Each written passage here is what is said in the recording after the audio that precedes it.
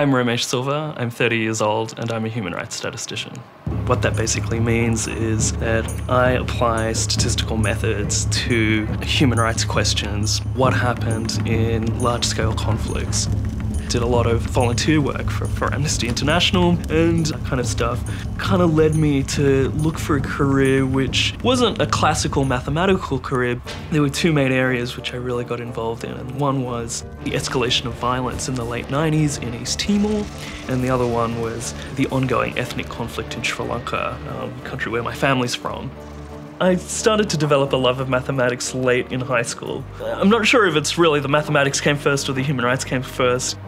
I wouldn't say I was necessarily interested in mathematics per se. I think I had a natural bent towards structure. So really what I was interested in is bringing structured thinking towards problems which looked like a jumbled mess. And that's often what these kind of human rights problems look like.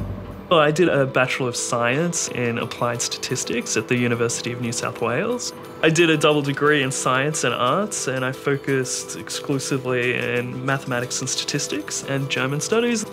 Most of my work is really focused on helping our human rights partners. So, for example, in East Timor, a place where I'd done a lot of work over the last few years, there was relatively little data collected throughout the Indonesian occupation. The challenge with working in Sri Lanka has been helping the groups utilize that data using scientific methods rather than creating new data, and actually coding it and processing it in a way which is usable by professional statisticians.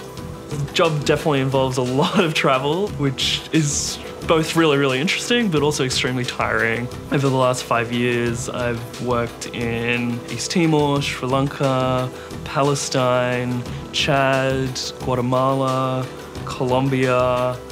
I visit Australia usually 2 to 3 times a year.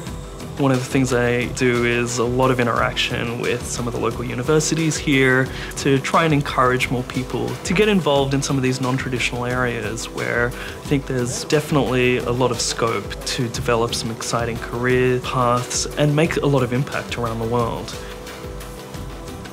I've been swinging by the Amnesty office here in Sydney to learn a little bit more about some of the campaigns they're running and just keep up with what they're doing. Don't think doing a law degree is necessary. My advice to prospective human rights statisticians really would be get involved with groups like Amnesty, Human Rights Watch. Statistics is a science and it requires a great deal of discipline and training. Behind all of the numbers and the statistics which we develop are hundreds and often thousands and tens of thousands of human lives. This is a fantastic job. It's extremely stimulating, and I'm having impact on important issues, but also starting to change the debate. I think that there was a tendency for human rights groups to just make up numbers because there wasn't really that much empirical data to ground the debate. I've been very pleased with my career choice and my mathematical training. It feels quite pioneering to be part of a field which is fairly nascent. There's still a lot of work to be done.